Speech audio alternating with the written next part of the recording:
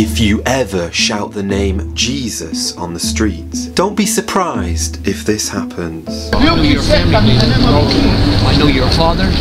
I know your mother. I know your grandmother before you. So don't play with me, all right? Neither one of you. Get off that mic and go away from here right now, or I'll make this nation rise against you. Do you understand me? Do each and every one of you understand me? Don't play with the God that runs this earth. Now back away.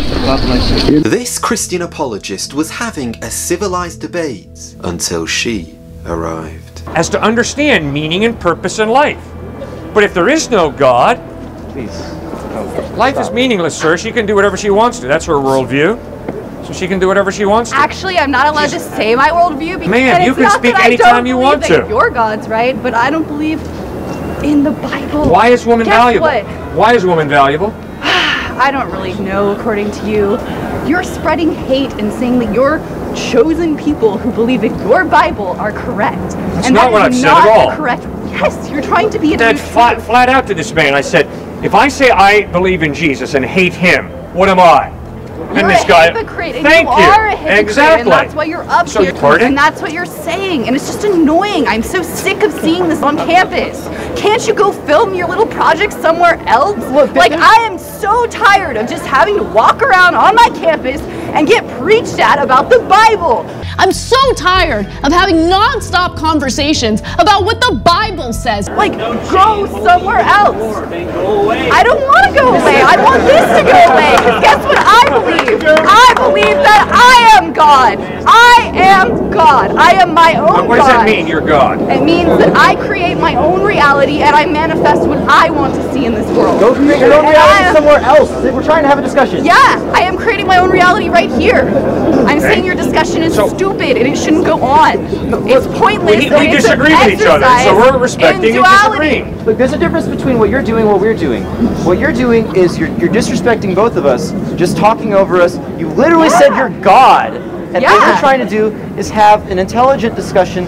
We disagree, fundamentally. You're having an intelligent discussion by misquoting people. It's annoying, and I'm making a mockery of you because that's what it deserves I'm to be sorry made of we're annoying you, but there's a real virtue in being intellectually honest and trying to air your opinions out and learn the weaknesses of your views and the strengths of other views. That's why even if I disagree with this man, I respect him. I'm glad he comes here. I don't want him coming in here anymore. I want him to leave. No one would believe an atheist would do this to Ray Comfort if it wasn't recorded on tape. I mean, I won't shake your hand. No, I'm not going to shake your hand. You are disgusting. Because you can't answer me. You can't answer me. That's why you're running away. Because you cannot answer me, can you? I care about you and I care about where you spend eternity. And don't run off. And don't go running off just because you can't answer someone. You don't tell us. No, you said something so disgusting. All right? What did I say was disgusting? It's 2014. If you can't keep your potty mouth clean, we have to get someone else up. Okay. Okay, nice to talk to you. Speaking of atheists, this one certainly messed with the wrong street preacher. It's the gentleman's question, yeah? The gentleman's question is, how did a good God manage to create the devil? The answer is, he created him as an angel with choice, and that choice Lucifer he made to rebel against God. Thank you very much. How can God create something that can change its mind? Did God make a mistake then? The gentleman's question is, how can God create something that can change his mind? God can change his mind. He changed his mind, and Abraham said, if there's 30, will you wipe them out? If there's 20, if there's 10, and he kept whittling it down, and he changed his mind. So the answer is, he can change his mind. Can you please ask me a difficult question? I'm going to leave that aside.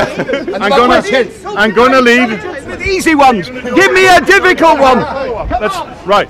You're not going to wriggle out of this business of the devil, right? Okay, so you're saying the devil, and I said he made him pure, and the devil fell. Why's that a wriggle out? Hey, come on, ask me. So, signed, sealed, and delivered. Sorry. Can you please be quiet? Right. Okay. But surely God knows everything. He knew the future. So therefore he knew that he was going to change his mind. He knew that he was going to end up creating the devil. So you don't wriggle out of it. Your God created the devil, and your God is therefore partly evil. Ladies and gentlemen, that is wrong. Listen to this. Somebody says to me, I'm having a little baby, and I say that's great news. The baby born was okay, but he came into this world and did a terrible thing. Same with the devil. And I'll tell you how powerful he is. He's got that man in the corner. Well, I thought you were with them. He's got no hope, and I'll show you why he's got no hope. Sir, you've asked me 2 questions. Here's a question to you. Go and wriggle out. You are the wriggler. I've seen you on Batman. You are the wriggler. You are the wriggler. You're from Gotham City. Ray Wrigley. He's wriggling. Isn't he wriggling out my question? Here's my question. Here's my question. Give some hope to dying men. Give some hope to dying men. What have you got? I'm a dying man. Give me some hope. Listen to the wriggler. Off you go. Hey! I'm not wriggling. You're the wriggler. You worship the God that is both good and evil. Unless he created evil and he made a mistake. God loves this world. He loves you. And he died on a cross. If you want free dancing lessons, the wriggler over there. Thank goodness I'm not going to have to spend eternity with you. Bye, wriggler. Thank you, the wriggler. I'm not a wriggler. I'm not a wriggler.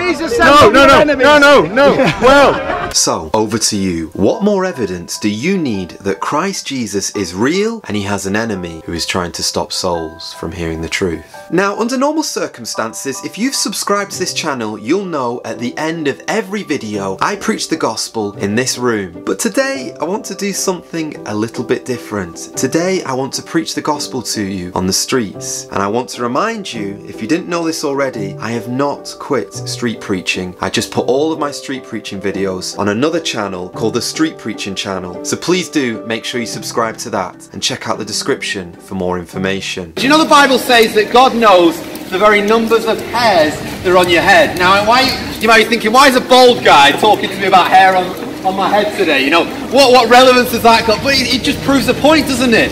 God knows everything about you. Did you know this? God loves you. There's no one in this world today, I don't care who you are, where you're from today in Lancaster, there's no one here today who can say that no one loves me. Because God loves you. Just look at the cross. Look at the crown of thorns that Jesus had in his skull. Look at the nails through his hands and his feet. He was spat on, he was mocked. He had his beard plucked out, and there on the cross he died the most ugly death for you because he loved you. Now, I know I'm trying to sort of talk to you and build a bit of rapport here, but I don't want to offend anyone. But did you know this as well? Every single person in Lancaster today has a massive problem. Maybe you're saying, now, you don't know my problem, but I'm telling you, everyone has a massive problem. You've actually got 2 problems. Here's the first one. You're a sinner. Did you know you're a sinner? Did you know the man standing in front of you right now is a sinner? Here's a question for you. I'm a married man. Do you think that I've ever made my wife cry before? Nod your head if you think I've made my wife cry before. You think I have? I have actually, okay? Now, you see these eyes? Everyone look at my nice blue eyes. Imagine everything I've ever seen in my life was put on this board. Would I be embarrassed? Would I be ashamed of anything I've ever looked at? I would. Now, I know I'm a dweeb. I know many of you, if you hit me in the face, I'd fall straight to the floor. But you see these fists here? Do you think I've ever punched anyone with these fists before? I have actually. But now ask me this question. You ask it me. Am I going to heaven? I am. Not because I'm a good person. As you see, I'm not. But because there are 2 types of people that get into heaven. Perfect people and forgiven people. Now, is there anyone here today in Lancaster who can raise their hand and say, I am a perfect man. I am a perfect woman. I've never done anything wrong. We can't, can we? Because that first problem, we're all sinners. Here's the second problem for you. Every single one of you, here's a shocking statistic that I bet you've never thought about. Are you ready for this? This is going to blow your brains out. Are you ready for this shocking statistic? 10 out of 10 people die. Is that right or is it wrong? I see some people laughing. You don't want to give too much attention to the street preacher because you know I'll pull you in here. But it's true, isn't it? 10 out of 10 people die. Here's another one for you. 150,000 people die every day. And I bet you every single one of them, they had plans for next week. I'm going to the dentist, I'm going to my grandma's house, I'm going to go to Tesco, and that's it. Into eternity. Two problems you and I have got. We're both sinners, and we're both going to die. But here is the hope. I know a man who can take you, who can take your problem of sin and delete it, get rid of it, erase it, it's gone no more. Just like we've got the River Loon there. If you get, I don't know, a load of rubbish and you throw it in the River Loon, it'll be washed away and it's gone forever. Did you know the blood of Jesus Christ can wash your sins away?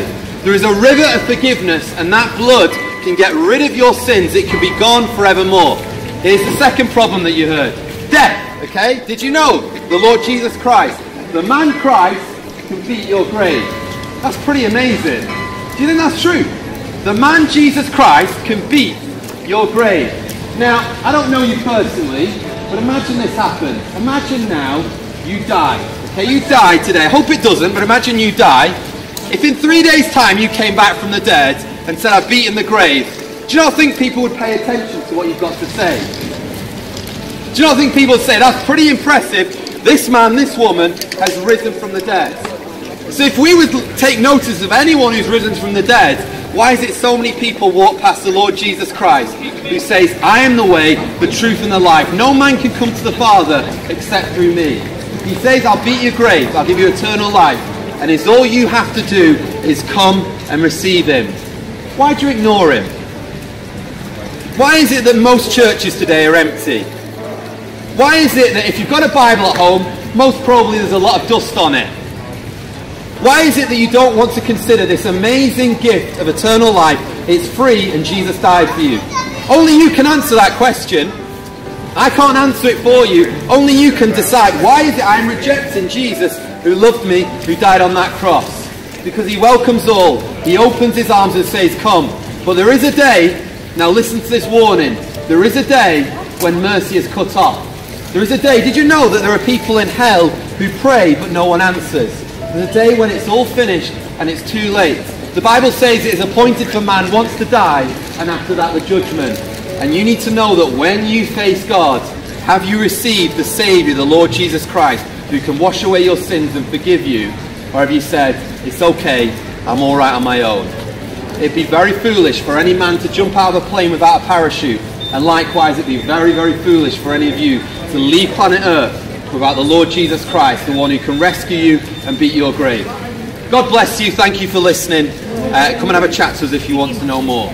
Make sure you don't forget to check out the preachers that were featured in this video. Yes, we might not agree on everything in the Bible, but we're all working in the same vineyard and we're all seeking to win souls for the Lord Jesus Christ. So go and check them out in the description box and encourage them. And if you haven't yet seen the video where I encountered the worst heckler I have ever met while street preaching, click here and check it out.